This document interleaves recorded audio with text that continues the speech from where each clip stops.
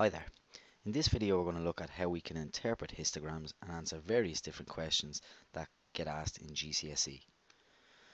Now, if you remember the previous video on drawing histograms, you should remember a really important fact, and that's we use frequency density on the y-axis, and that's calculated by doing the frequency divided by the class width. Now this has a very important feature. If I cross multiply and multiply both sides by class width, I can get a formula for frequency. So the frequency is given by the frequency density times by the class width. In simple terms, that means that the area of each bar will tell us the frequency. So let's see how that affects what we need to do to answer some questions. So here we have a histogram, and it's the check-in times at an airport. So I'm asked to work out the number of people who are waiting more than 40 minutes to check in.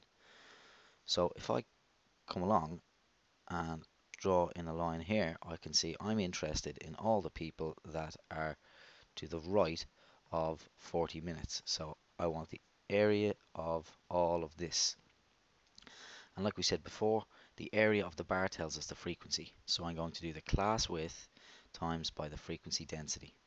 In this case, it's going to be 5 multiplied by 2.18. So 5 multiplied by 2.18 gives me 10.9. I'm going to round that to 11.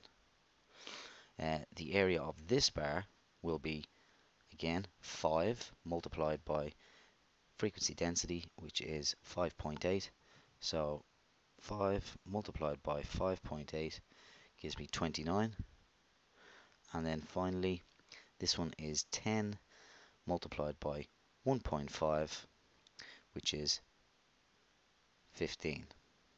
So adding those together, we get 11 and 29 is 40, 40 and 15 is 55. Question 2, I'm asked to work out the number of people waiting less than 25 minutes. So now I'm interested in everyone to the left of this blue line here. So I'm going to need to calculate the area of this bar, the area of this bar, and the area of this bar here. So this one is going to be 5 multiplied by 0.8, which is 4. This is 15 multiplied by 0.8, which is 12. And finally, this is 5 multiplied by 2.8, which is 14. Adding those together, 4 and 12 is 16, 16 and 14 is 30. This question here now, we're asked to work out the number of people waiting between 15 and 30 minutes. So again, I'm interested in, let me just actually clear off this stuff here so we can see exactly what's going on. Between 15 and 30 minutes. So I'm effectively interested in the area of this bar and the area of this bar. So this is 5 in width and 0.8 in height. Multiplying those together, we get 5 times by 0.8, we get 4.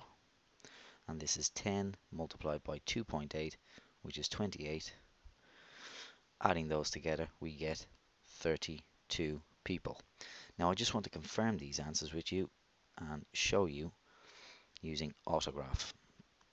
So let's take a look. First question was the people more than 40 minutes.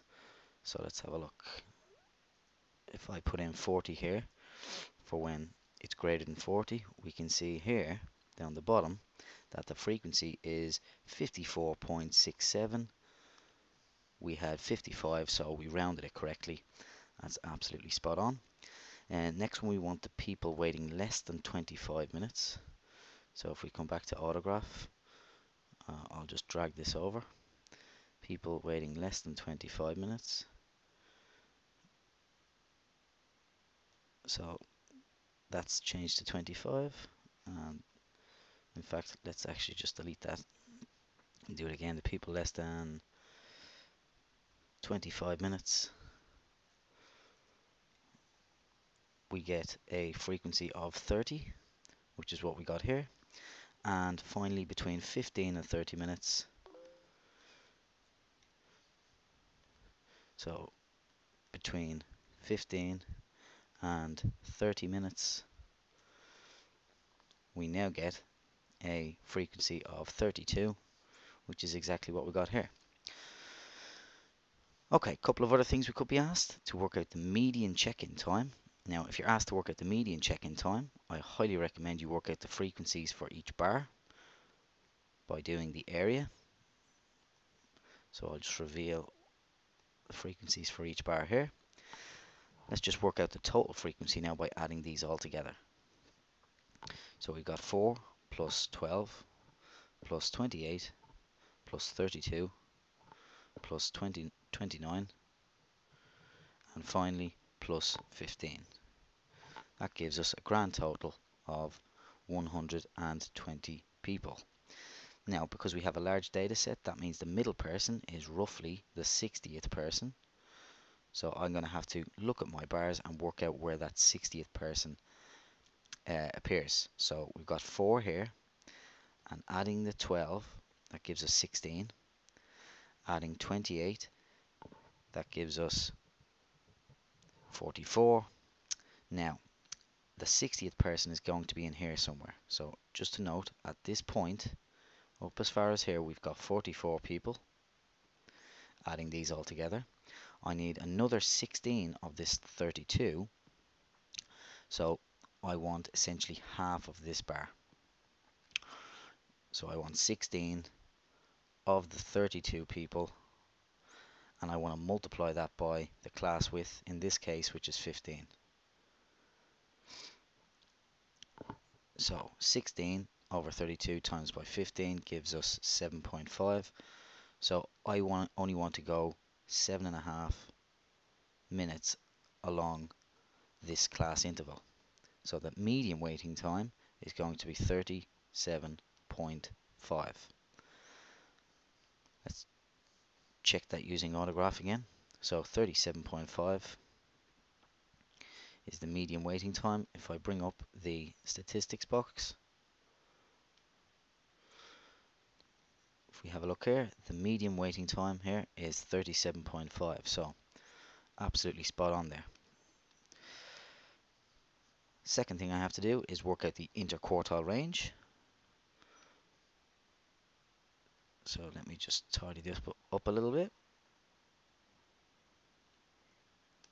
Now, if we've got 120 people, that means that the upper quartile will be found at the 90th person, and the lower quartile will be found at the 30th person.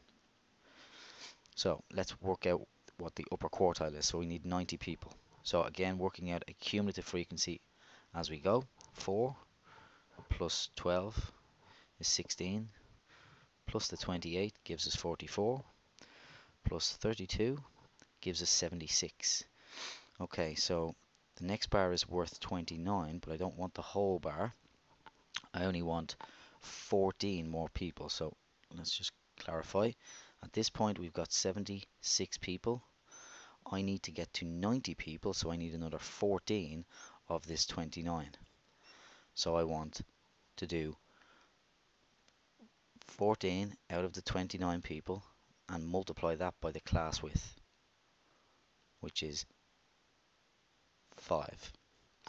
So doing that on the calculator, 14 over 29, multiply that by 5, and we get 2.41. 2.41. So I've got 45 plus the 2.41 gives me 47.41. So the upper quartile is 47.41, and the lower quartile is at the 30th person. So let's work out where that is. 4 and 12 is 16. So I need 14 of these 28 people. So we'll do 14 over 28, and multiply that by the class width, which is 10.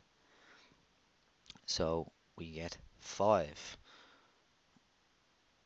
So the lower quartile is 25. So the interquartile range is the upper quartile, take away the lower quartile, so 47.41, take away 25 gives us 22.41.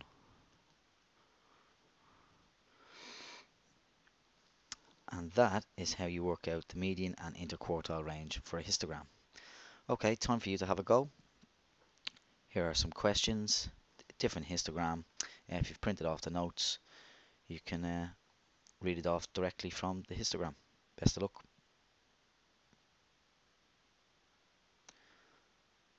Okay, hopefully you've tried that question. I'm going to bring up the solutions now and you can mark off your work, see how you did. So there we have it. That is how we interpret a histogram for GCSE. Hopefully you enjoyed the video. Best of luck with the revision and I'll talk to you again sometime.